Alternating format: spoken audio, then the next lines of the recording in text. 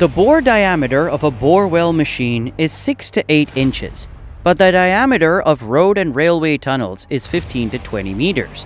And the most challenging work in tunnels is that if the machines move horizontally, the soil or mountain above can collapse.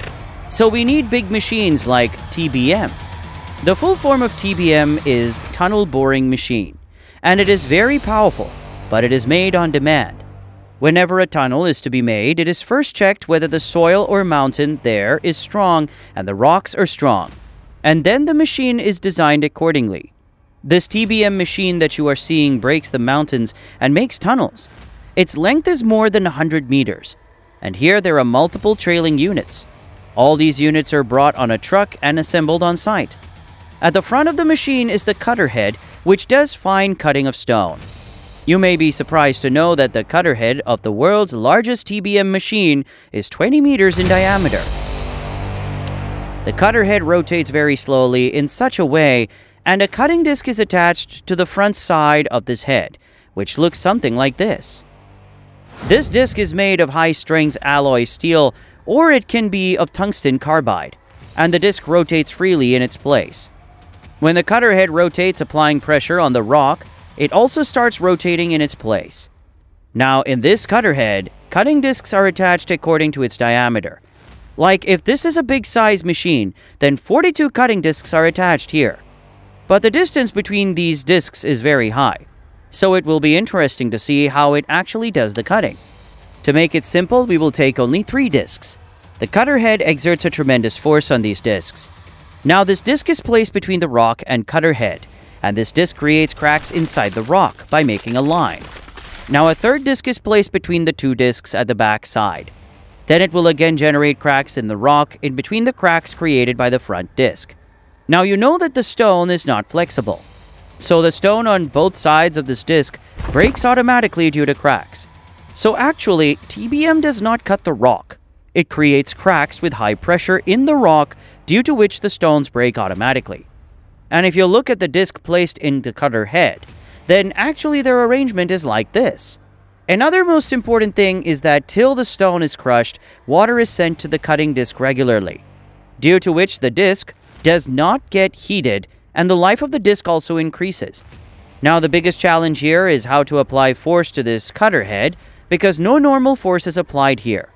Up to 20,000 tons of pressure is applied on these cutting discs, which is actually many times more than the weight of this whole machine.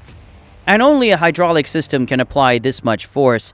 But before that, let me tell you that to rotate the cutter head, there are 4 radial piston hydraulic motors installed here. Some TBM machines also use electric motors, but here we need high torque, so then a hydraulic motor is placed here, which we can directly connect to the big gear of this head.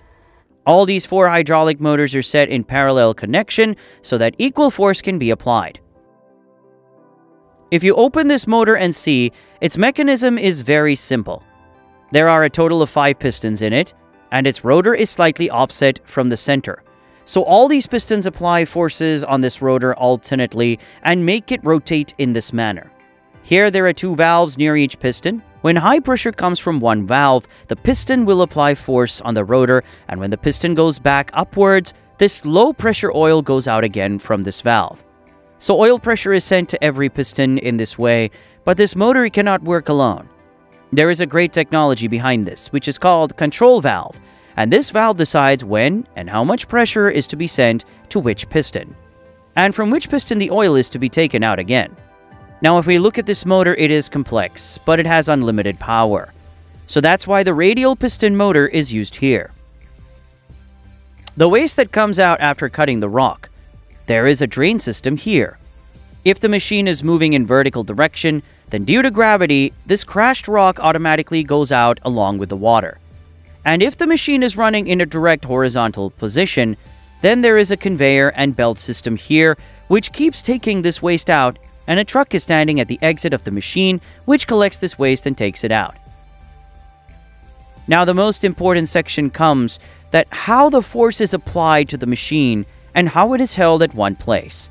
So behind the cutter head there are hydraulic jacks which apply a force of 20,000 tons on this cutter head.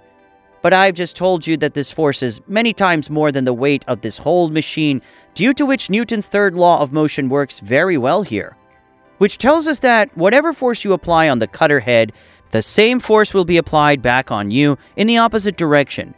So these hydraulic jacks have a lot of power, but this machine can also go backwards instead of going forward.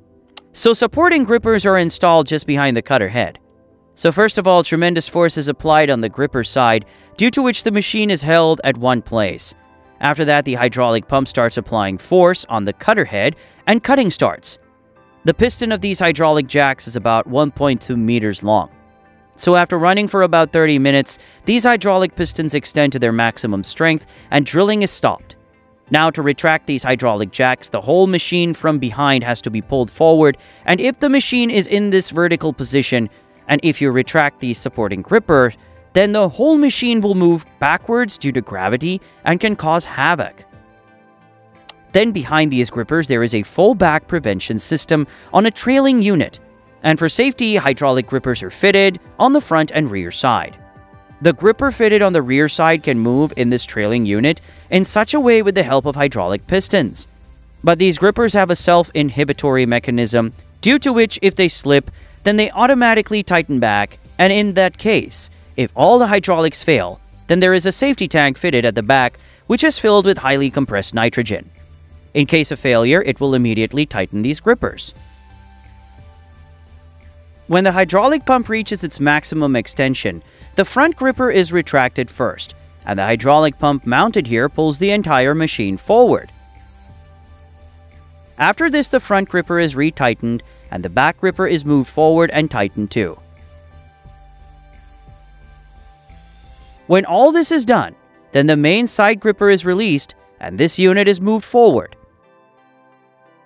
After moving forward, the grippers apply force on both sides and start further drilling. But a problem arises here again. I just told you that the head of TBM can be of 20-meter diameter.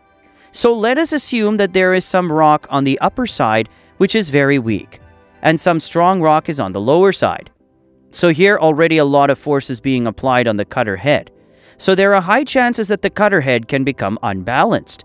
So here, balancing hydraulic jacks are installed, which work to balance the force exerted on the entire cutter head by adjusting it in this manner.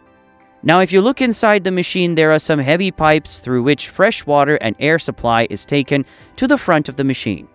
When the machine runs, a lot of dust starts flying, so this dust is controlled with water.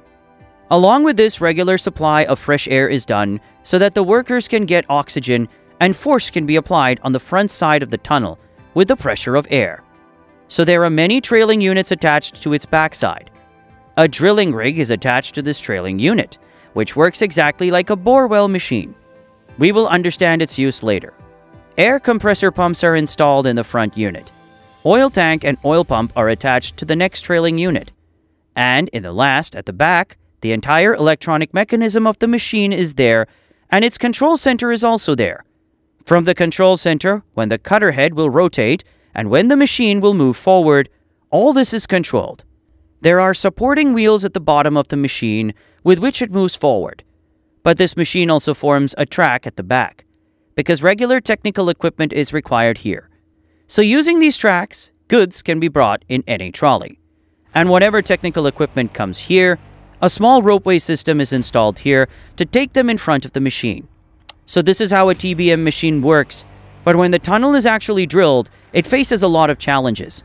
And how does this machine handle those challenges? And in what way is a tunnel bored? So whatever is the remaining part of this video, we will explain it in detail in the next video. Till then, you can understand the working of a borewell machine with the help of this video. I do hope you liked the video. Thank you so much for watching.